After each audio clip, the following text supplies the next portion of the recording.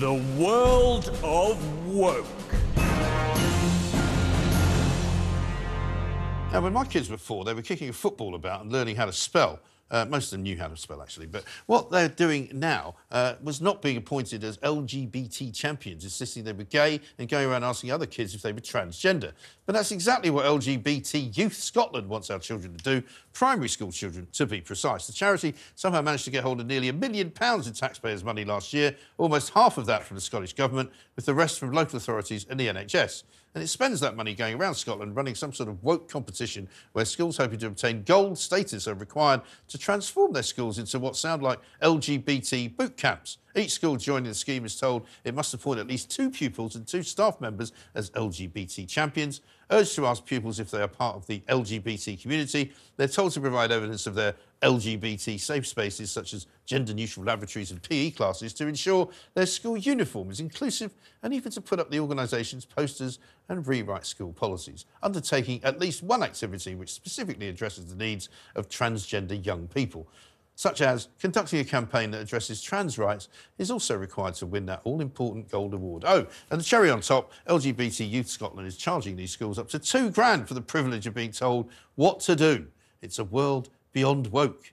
It's completely insane. At this age, children's curious brains are ripe for education, but they're also vulnerable to manipulation. We drop our kids off at school knowing the teachers have a duty of care, but this organisation wants to force children to trade sexual identities like playing cards, declaring and performing them as though something as adult and private as who you want to have sex with is as appropriate for a 4-year-old as whether you prefer jam or chocolate spread. In 1932, readers would have shuddered when Aldous Huxley described children being encouraged to engage in erotic play in his dystopian novel Brave New World. Less than a century later, who'd have thought it could be mistaken for the curriculum at a Scottish primary school? Satire reads more like foreshadowing every day. And that is the world of woke. The world of woke. My panel are still here, the 2 Sams and Andrew, that's what I'm going to call you. It's becoming... Sam squared.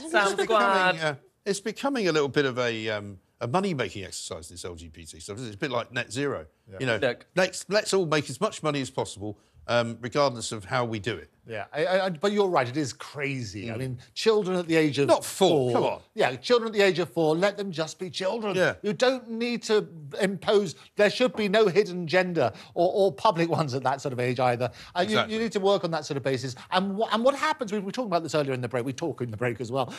What I love about it is that there's the great thing to call out the wrongs in this world, call out the genuine sexism, call out the genuine prejudice. When you classify everything as racist and everything as prejudicial, you are devaluing the real claims, and that's the abhorrent thing about it.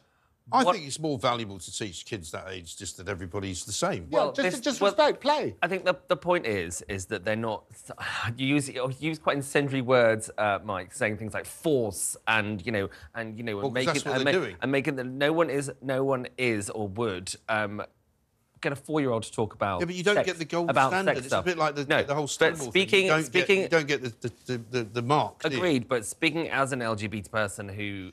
But are you an LGBT champion? As an LGBTQ person who grew up in the 80s and 90s, I was made to feel less than. I was made to feel foolish. 4? I was bullied. Not at 4. Yeah, no, but at 4. But my mum says she knew I was gay when I was 3. Yeah. So I mean, she may well have done. these things. But you didn't need to know that when you were 3. But telling children, like if I had been told it was okay that I liked other boys, then that would have saved me. That would have saved me from a lot of grief you that probably came didn't know, because on. at 4 you're not sexually active. That's No, I know. From the opposite end of the spectrum, I'm barely out of diapers, as many presenters like to remind me. Andrew. I'm barely in have to get back in them. He's still in he's in his man diaper right now. I I thought I could smell something, Andrew. But I went to an all-girls grammar school in leafy Shropshire, about as nice and blue and Tory as it can get, by all accounts and standards.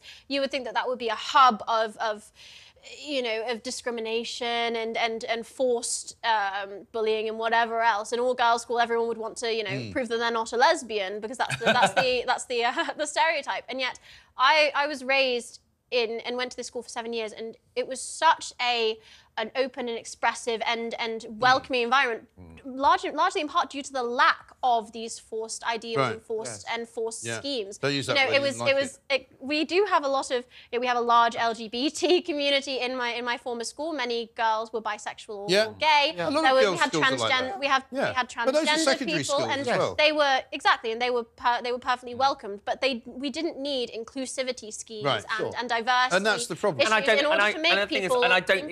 absolutely don't think you do need them. I But think the problem it should be. Sam, it should be. No, it but should the be problem I've got, amongst you know as well as I everything do, that all of this stuff gets weaponised by local councils because they get money, and that was my point. Is it becomes about the